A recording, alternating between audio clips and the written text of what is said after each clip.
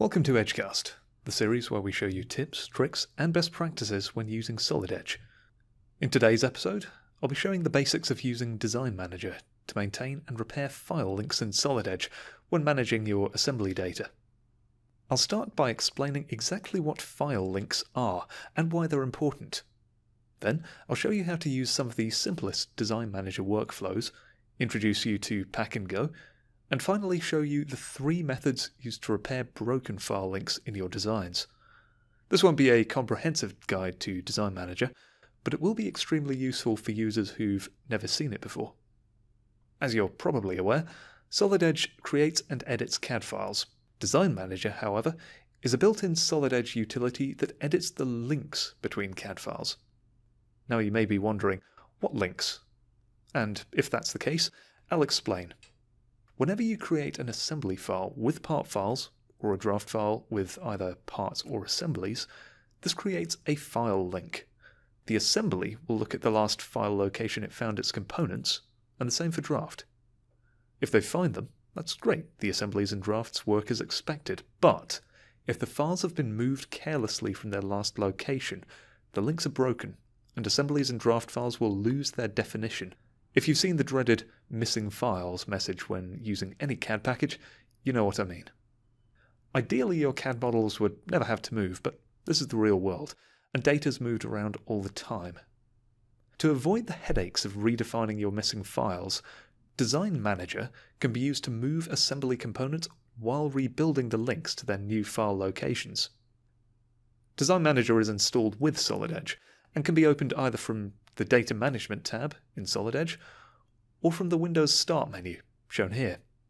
A third method of opening Design Manager is to right-click a Solid Edge document and choose Open with Design Manager. Design Manager has a number of commands which allow users to copy and rename files, replace and revise assembly components, find any drafts and assemblies related to currently open documents, change and update file links, and change any available document properties. The interface for Design Manager is fairly similar to normal Solid Edge, but contains only commands for selecting and managing data. You don't work in 3D here. You can open files in Solid Edge or view in markup, select particular linked documents with the Select tools, move, rename and set statuses on the selected files, or with the Action commands listed here. If you're brand new to using Design Manager, then instead of setting these actions manually, you might want to simply say, I need to move a file to a new location, with a simple workflow. There's a convenient tool for this, which walks users through specific commands such as replacing, copying, or revising files. A set of actions will be set up after doing so, and the user only needs to click Perform Actions. So let's show you how to do that. To use the assistant, first start it from the command bar, under the Tools tab, then select an action, and click Next, and answer the questions the assistant asks you. In my example, I want to move my open assembly to a new file location, so I'll start the Design Manager assistant, and select Move a File as an action. Now I need to answer some questions. The file name is correct, but do I want to move the assembly and its components, or just the top-level assembly file? I think assembly and components should do fine. Next, where do I want to move them to? In this case, I have a folder already created for my valve assembly. I'll just copy the address in, rather than browse for it, then finish the workflow. Now this doesn't move the files yet. I have the chance to check exactly what actions are assigned, and what's going to happen to all of my files. In this updated table, we can see the new locations of all these files and a filled-in Action column here, which shows exactly what's going to happen to them when I perform these actions. I'm happy with the new file locations, and I don't want to do anything else right now, so I'll hit Perform Actions. The new file location is going to open. Off-screen, let me drag it in, and here are all the components in their new home. The important thing about using this method is that if I open up the top-level assembly, the components are still always present. If I moved files to new locations with cut and paste, the assembly might break. If you're feeling confident after this, you can simply follow the 3 steps for any Design Manager action. Select, set actions, perform. First, select the files you want to move, revise, replace, or do whatever you want to. This can be done either with control-clicking on the file names or by using the select tools available. For example, any files containing the text bolt can be chosen with Select Files. Next, set the actions against the selected files. This can be done with the commands in the ribbon bar, or by right-clicking and choosing an action from the drop-down menu that appears. Revise, in case you aren't familiar with data management terminology, creates a new copy of the selected file with a slightly altered file name. The other actions should be fairly self-explanatory. Finally, review the actions, new locations and new file names, if applicable, and anything you don't want to take place can be cleared with the Clear Action button. After clicking Perform Actions, each file's actions will be carried out, refreshing the Design Manager view. At this point you may also wish to return to Solid Edge with the button on the top left of the command bar. Let's go back to the valve assembly that's been moved to the new folder. First of all, I'm going to assign an action to this valve body. After selecting the file name, many of the actions will become available, and I'm going to revise this body. In other words, create a new file copy with a slightly different name. With my current options in Solid Edge, that'll mean adding a underscore and a 1 to the end of the file name. And I think I'll also move these 2 flanges to a new location. As both are going to the same place, I'll use the Edit Path command to send them there. Here's a convenient folder I created earlier called Flanges. You may have noticed I have sub-assemblies present in this valve assembly, so let's see all the subcomponents by expanding all. My next action will be to select all the fasteners here, which I know from my company naming conventions will contain either the word nut or screw. With search wildcards on either side, I'll enter nut and hit select. And anything that contains the word nut is highlighted. If I repeat the same thing for screw, then both nuts and screws are highlighted. Now if I choose an action, it'll affect all 3 highlighted items. Let's set the action to rename, which makes the new file name fields editable, and replace all instances of the word nut with the word fastener. You can see here the new file name has updated, and if you need to change your part naming conventions, Design Manager can be extremely useful with this command. I could revise all the documents which link to these files as well, such as drafts or assemblies, by choosing Where Used and assigning more actions, but I won't. Instead, I'll review the queued actions as they stand. This rename action is redundant now, so I'll clear it by selecting the file and clicking on Clear Action. As there were 2 instances of this Allen screw, this action down here was cleared as well. The actions currently listed are all I want to do for now, so I'll ask Design Manager to perform them. If you remember, Body 01 was highlighted in red because it's being revised but not moved, so a warning appears against it. Now the question is, do I mind that there will be 2 copies of my valve body in one folder? In this case, not really, so I'll proceed as usual. If I expand the assembly again, I can see that the flange locations have changed, my M15 nut has renamed itself to fastener, and Body 01 has been revised to Body 01 Revision 1. In large assemblies, Design Manager can save quite a lot of time for anyone trying to manage their assembly data, and then it'll allow you to move straight back to Solid Edge and continue modeling. One of the most common actions that users take is to move or copy all the parts for an assembly into a single folder to send to other users, and as a result this has a dedicated command called Pack and Go. This can be accessed with or without Design Manager, and moves all linked documents from an assembly or draft file into one folder, which may also be a zipped archive.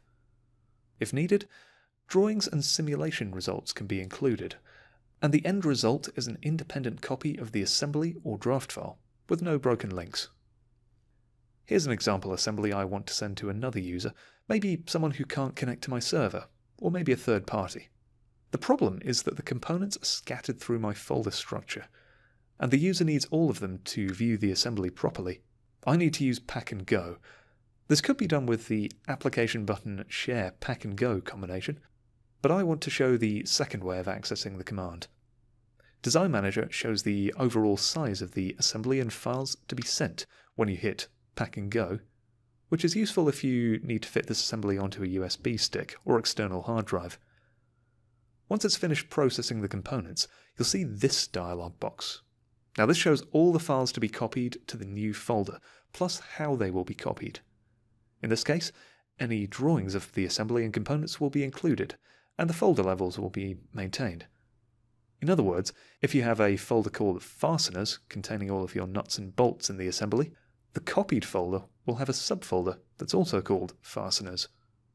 Bomb View is an option that allows you to view the assembly below in an actual assembly structure, instead of a flat list of files, which is the default. Finally, we have two output options. Either we can send all these files to a single folder, or to a zipped archive for easier file transfer. Now where do we want to save them? OneDrive will do. New folder. Control-N is a wonderful keyboard shortcut, by the way. Then choose the folder and save. I have some duplicate file names for certain components, but Solid Edge will add increments to their names so that everything has a unique file name. Just so you know, having multiple files with the same name isn't very good practice. Avoid creating them if possible. Now we wait for the assembly to compress. And there we go, 627 unique components. This process also opened an Explorer window on my other screen. I could very easily right-click and share this assembly with someone else, using OneDrive. And that's my assembly, successfully copied into one folder. Now this is all great if you want to prevent your assembly and draft links from breaking, but what happens if the worst should occur, and your links are broken by some other user, other than manually replacing all your assembly components, which is painful? You can use 3 other methods of repairing your files. Here they are, in order of ease of use. Broken links is by far the easiest method of repairing a file with missing links. Open Design Manager and choose the Tools tab, select Broken Links, and add the location where you know the missing files have been moved to. You can add multiple folder locations as long as your workstation can view them.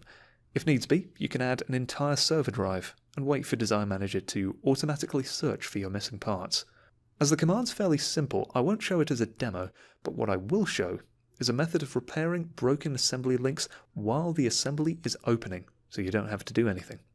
This is known as link management, which takes a bit of setup, but it's incredibly powerful when used correctly. It involves editing a file called linkmgmt.txt, adding a location where you know your missing files can be found, and then ensuring that Solid Edge is reading this link management line when opening files.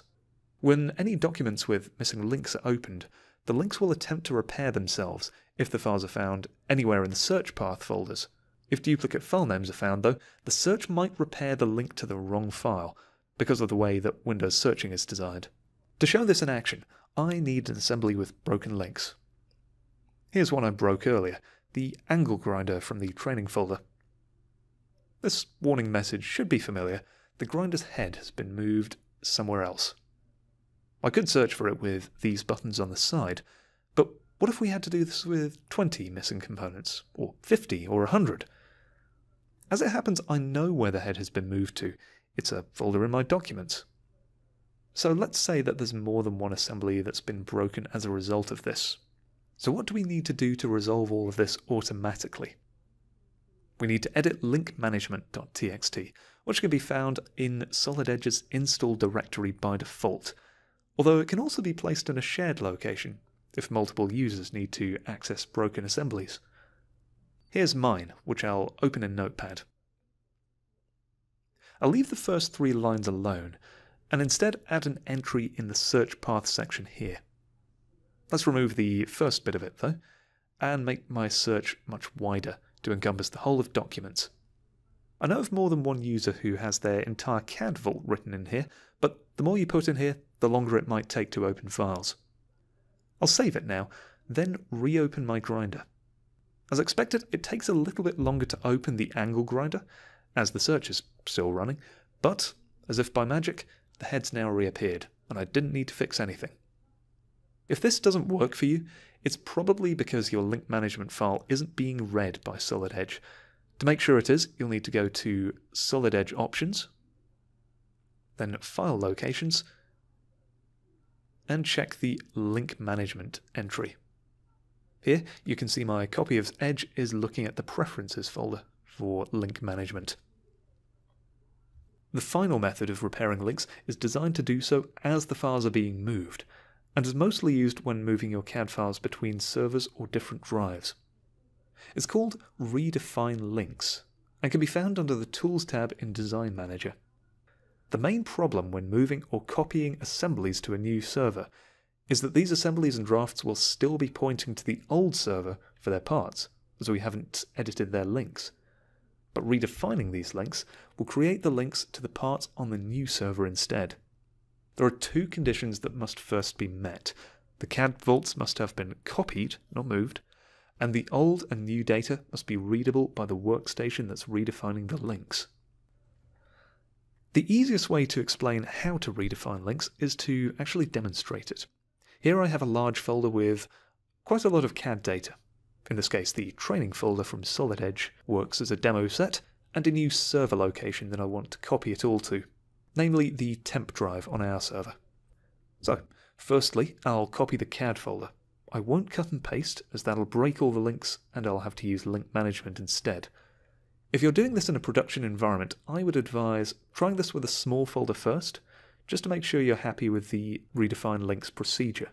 Now that all the files are copied, I'll start Design Manager with no files open. Now the Tools tab, and Redefine Links. Here I need to set my old link path, a higher level folder containing all the files that need to be linked, and the redefined link path, which should contain the same data but on a different drive or server location. I think I'll just go ahead and copy the two locations from Windows Explorer. There we go. This is my new location, and here's my old one. Both of these locations contain exactly identical folders called Training, with the same data present. Now I just need to tell Solid Edge which links to rebuild. I don't have to process all of the files I just copied, but in this case I want to process everything, so I'll just choose Training on the server. My process options are already set to relink all Solid Edge file types, so let's start redefining links to the new server part files. The more files that are being redefined, the longer this will take. But now that we're finished, I can safely open the server-based files without needing to link to my Documents folder. To conclude then, I've shown the available tools that can be used to maintain and repair file links in Solid Edge. We've seen the basic Design Manager workflows and the actions that keep file links intact while files move.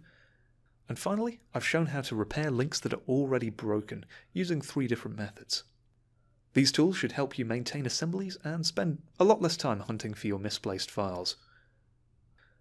Thank you very much for watching. If you have any questions, different areas of Solid Edge you'd like to see covered in future videos, or any other feedback, please either leave a comment below or send them to us by email at support@cuttingedge.co.uk.